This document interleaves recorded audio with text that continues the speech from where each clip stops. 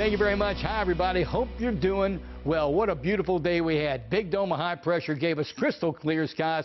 Light winds in the area. Temperatures actually got into the mid, in some cases on some car thermometers, mid upper 60s. But under those clear skies tonight, as we've talked about earlier, there is indeed a chance of frost coming our way. And let's go ahead and review the graphic for you. I just have the informational box coming off of Baltimore City, but for any county illuminated, there is a frost advisory in effect roughly from 2 a.m.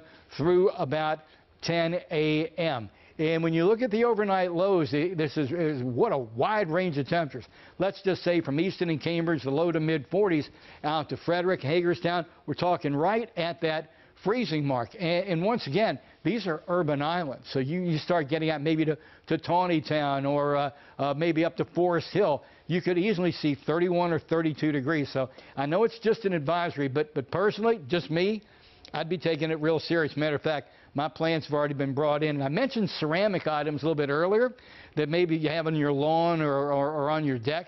They're porous. It's not like we've had a lot of rain and they've been wet, but we have had some moisture around. Gets 31 or 32. They could freeze and crack from the inside. Okay, let's talk about a little good news. Take a look at the wider picture. See that big dome high pressure? See that low offshore? It's kind of stuffing up the movement of any weather from the west to the east.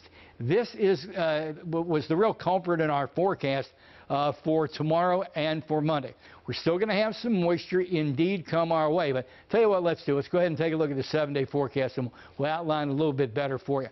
Tomorrow we're going to say clouds late, and we may even hold off shower activity. This is kind of a developing situation until we get into the, let's go ahead and say, after dinner hours toward bedtime.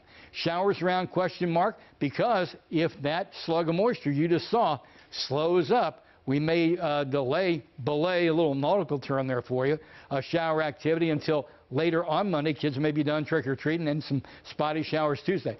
So this is in flux, but I think it's in our favor. Now take a look. 72, 72, absolutely beautiful.